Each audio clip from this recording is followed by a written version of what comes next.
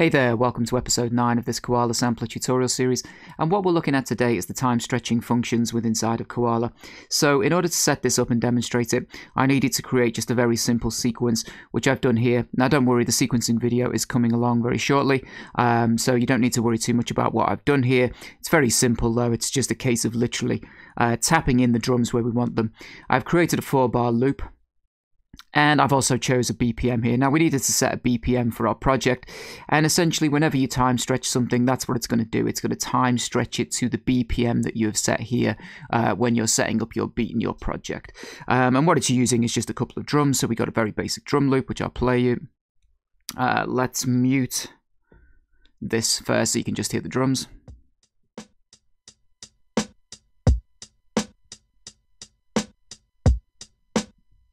Very simple stuff. We'll unmute that now. And what I want to do is I want to play you the sample so you can hear that before we time stretch it. We're going to go over here so that we can actually look at the wave file because that'll be useful. Let's click on here. And yeah, I'll just play you this through.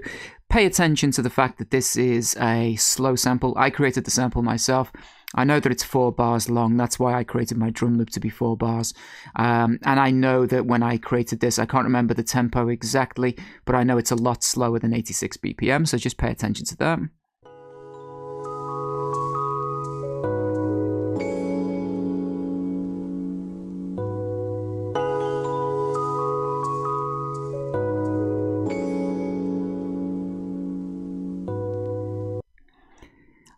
Now, what we need to do, let's just play it as it is. So inside of the sequencer window, this long bar at the bottom here represents that sample.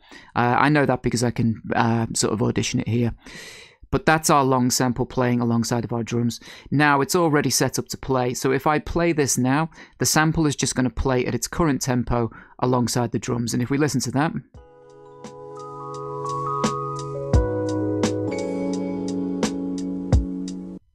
Of course, that doesn't sound very good because we haven't stretched it. Now, what a Koala can do is it can time stretch this sample for us. Now, time stretching is something that I don't really use very often, if I'm being honest. However, of course, it's a big function of this, and you might need to do a lot of time stretching for depending on your needs. So, of course, I'm going to cover it here. Let's go back and take a look at this sample. So, in this little drop-down menu here, we went through the edit window in the last episode. I want you to be able to see where the stretch option is. And then if we click on this red bar at the top here, it gives us all of our time stretching options. Now, if we just click time stretch, that should have done a pretty good job. But we have got some choices here. So if you're familiar with like Ableton, some other DAWs, they have various different time stretching like algorithms, and essentially that will just play around with the sort of the sound. So if we play modern, it's going to try and do its best version of time stretching it and keeping the audio as it is, without trying to lose too much quality or adjusting the sound too much. If we choose something like retro, it's going to start introducing certain like artifacts and kind of noises and harmonics that are familiar with like that old retro kind of style of time stretching. And beats is obviously more useful when you're trying to time stretch a beat. It's going to try and do a better job of like getting that to sort of fit. And repitch is going to repitch, but I'll preview them so you can hear them.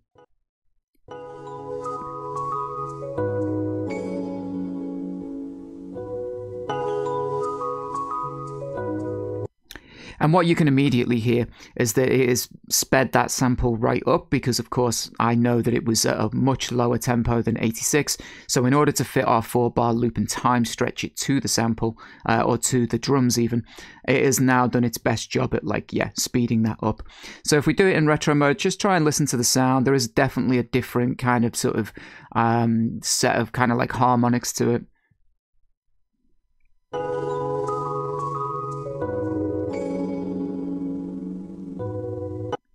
And then beats.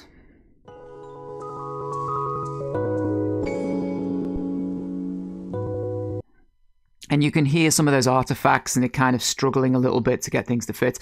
You have to play around. It's the same with Ableton. You have to play around with the settings and see which algorithm works the best. For this case, it's probably going to be modern, but I just wanted to take you through a few of these so you know exactly what they're doing. And if we do repitch, you'll hear it. It just basically repitches it.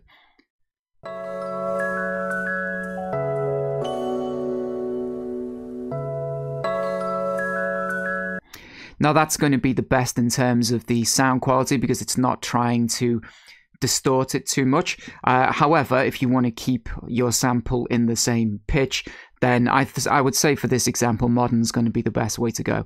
So now when we click modern, we'll be able to just set it with that algorithm. Now, the other things to remember here is that we've got some other options. We can set the duration. And basically, at the moment, it's set to 4 bars. The drum loop is 4 bars, and the sample is a 4-bar loop, so it makes sense to have them both set at the same. However, if we wanted to play around with that, we could set this to 2 bars, and if you listen, it's going to speed it up even more to squish it into that 2 bars. And of course, it's going to do the same for however you do this. If we do 1 bar, it'd probably be more extreme. And of course, if we go the other way, we can slow it down.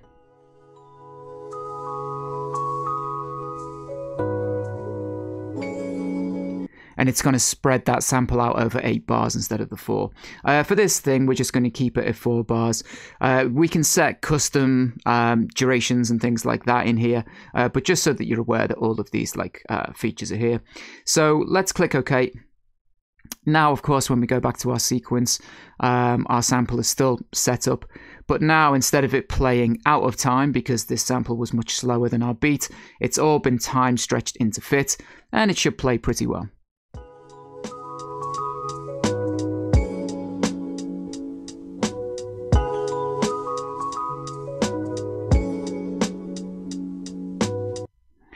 Okay, and that is essentially time stretching in a nutshell. So I will catch you guys in the next video. Take care, and I'll see you then.